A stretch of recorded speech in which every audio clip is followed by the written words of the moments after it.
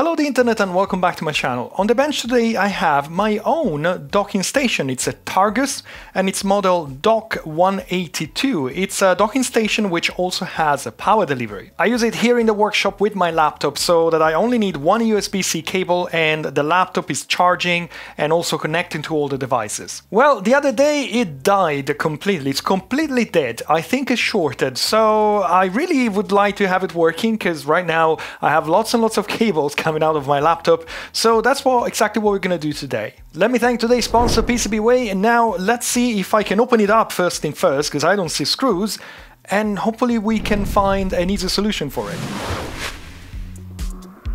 Let me show you what the problem is. So this is the power supply, and I think this power supply is outputting 20 volts.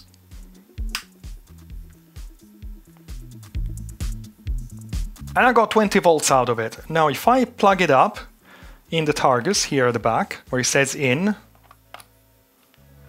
I don't really see anything. I think there's supposed to be a light or anything, but again, I plugged it with my computer. There's no activity whatsoever, no network, no nothing. But most importantly, if I check the power supply again now, let's say it's dead. So either there's a short with the Targus or the power supply is faulty. It's kind of difficult to test the power supply because I haven't got anything that fits into this very big plug. But I can tell you this, I have more or less an identical power supply because this is a replacement. My previous Targus failed and it was replaced with this one.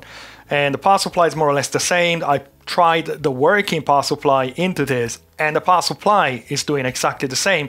So I know there is, well, there should be a short into the Targus, and to get the power supply back up, I just need to power cycle it for a few seconds. And when I power it back up, I think it should read 20 volts again. Yeah. So let's assume that we have a short within the Targus. Now I need to find a way to open it up because I don't see a screw here unless there's some plastic clips. Let me fiddle with it for a second. Aha. Yes.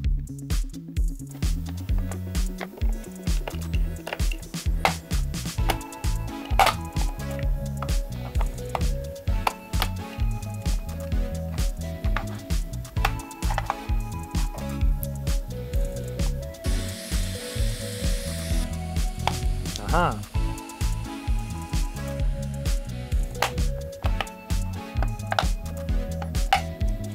Aha, yes, there we go.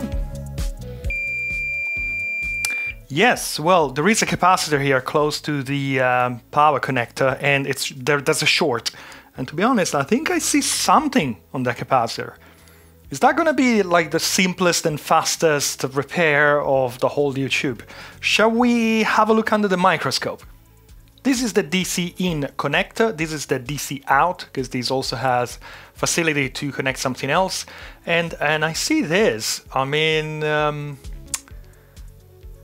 that's a broken capacitor to me. Obviously, if I check for shorts, I have shorts all over the board now, because obviously I have short on this capacitor here. But also, I guess I have a short here. Also a short here. I mean, everything on that circuit is going to be shorted. The fun thing is to find the actual shorted component. So, shall we inject some voltage or shall we just move this capacitor away and see if by any chance it's that one? I mean, it looks so broken. That to me is the problem. Well, I'm curious to check with the thermal camera, so let's take a look. My bench power supply is set to 1 volt 500 milliamps, you never know. Let's turn on the thermal camera and take a look. To be honest, this is probably a waste of time. Now I'm looking closely. I think I see some burn marks here. So anyways, I got the thermal camera out. let's inject some voltage and see what happens. Okay, power supply is limiting and do I see something? It's probably very little, 500 milliamps at 1 volt.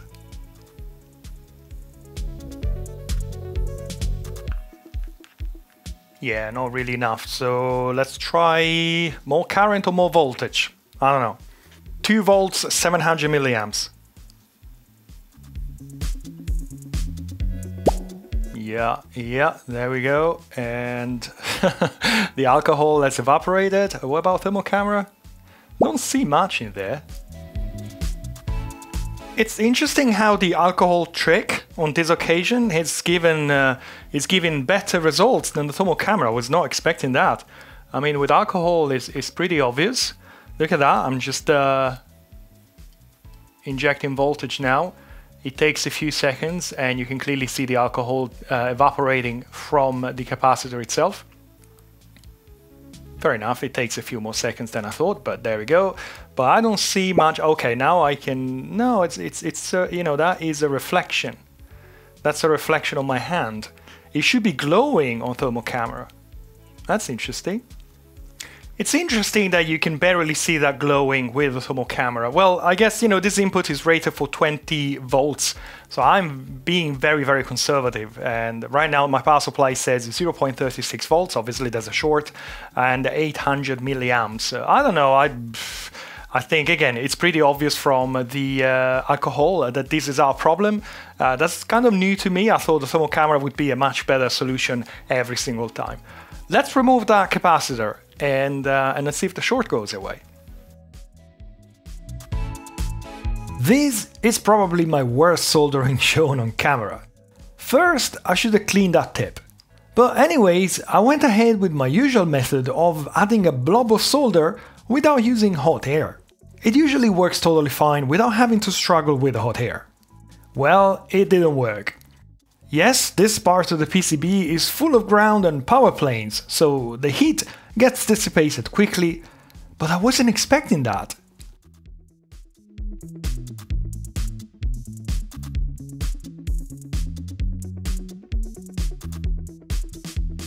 So after a while I added some low melt solder. That would do the trick in a moment.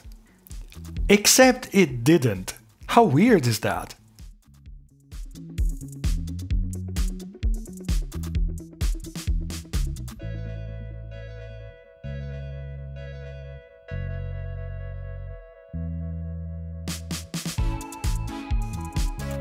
Only after more struggling did I decide it was time to use another iron, and that worked like a charm.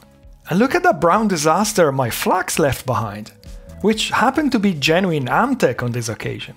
So sorry for the bad example of soldering here, but no damage was done, and we can now check whether the short is still there. Before we continue, a quick shout to the sponsor of this video, PCBWay. Whether your project requires a PCB, a 3D print, metal sheet fabrication or CNC machining, well, PCBWay is your stop. If you follow the channel, you know I've been using PCBWay for quite some time. I've always been happy with the quality of the products and the customer service. And the 3D printed CPU trays I've recently ordered are absolutely stunning. So take a look at PCBWay.com, the link is also down below in the description, and let me thank PCBWay for sponsoring my videos on my channels, because their help makes these videos possible. Now let's continue with this targus dock. Right, that took a bit more than I thought. Must be obviously it's full of ground planes in that area. Has the short gone, most importantly? And the short is gone. The short is gone. Wow, that was that was the fastest and simplest repair of all time. Yeah, that was our problem, so it was definitely this capacitor, and once again, very, very simple. Now, I have no idea what kind of value the capacitor was. Let me refocus. But it's clearly across the power supply, so that's ground. You can see it's obviously continuing, so it's coming here to this pad, and this is the positive of the connector, and somehow I guess it goes through these vias. No, this one. There we go, through this capacitor. So it's just, is it like a smoothing capacitor?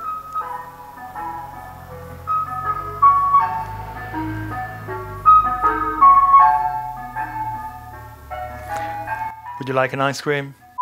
So it's either a smoothing capacitor, or maybe it's there just to absorb some spikes or noises or whatever. Alright, having spoken with my expert, DJ Mark78 as usual, link is down below in the description, he thinks that these might be a 100 nanofarad capacitor, which is usually used as a filter on the supply stage. And it also happens to be basically the only one I have, because this is exactly the same size and also rated for 100 volts, which is plenty. So let's install it.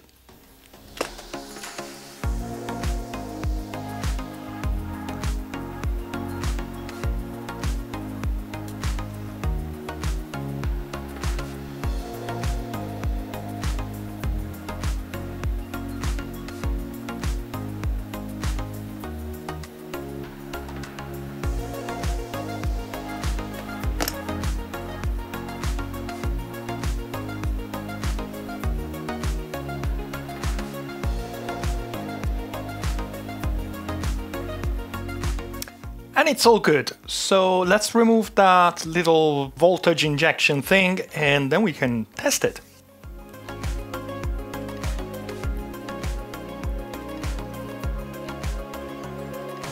Time to test, will it work? Let me power up the power supply and let's plug it in. 3, 2, 1, go. No, yes, 3, 2, 1, go. Yes, there is a light. It's very faint, but I think there is some sort of diffuser here on the panel. Yeah, here, there's a little diffuser. So yeah, it's definitely working. You won't be able to see it. There we go. We have our light, and that's it. To be honest, that's all this thing can do. What can I do to show you? I can charge my mobile, I guess. There we go. Charging. 12% actually needs to be charged. Perfect. This is actually working fantastic. And as usual, is this little tiny thingy here, which is stopping the whole thing, preventing the whole thing from working. How much electronics are we throwing away nowadays, and in the past, of course, that only needs a tiny little component like that? Well, most of them, I would say. Let me put it back together and we'll test it. I'm gonna give it to Big Boss to reassemble and test, and I'll be back.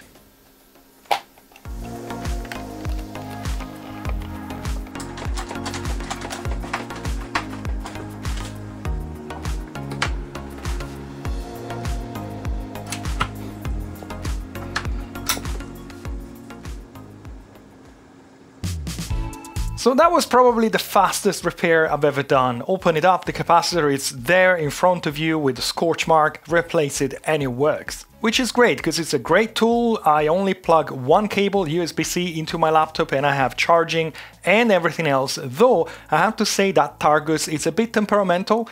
Sometimes it works, sometimes it doesn't in terms of USB and charging, and have to unplug it and replug it and restart and that kind of stuff. Also, the Ethernet port of that dock is supposed to be 1 gigabit, and there is a 10 gigabit connection between the laptop and the dock itself, but somehow it doesn't go to 1 gigabit. I have to use an external dongle because it just doesn't work, and Targus support weren't really able to help me out. But anyways, it works, and I have quite a few USB ports that I can use with just one cable going to the laptop. So that's it for today. I hope you enjoyed this short and simple repair, and if you did, as usual, I'd appreciate a thumb up down below, and also consider subscribing to this channel and my second channel if you like this kind of things. Don't forget I'm on Facebook and on Patreon, and the name of my supporters are scrolling at the side of the screen. Thank you very much for your support. There is a free tier, so no excuse, the link is down below in the description, but if you don't want to support me on Patreon, which is understandable, maybe you can buy me a coffee, and the link is also down below in the description. If you don't want to buy me a coffee, which is also very much understandable, well, I hope you enjoyed the video.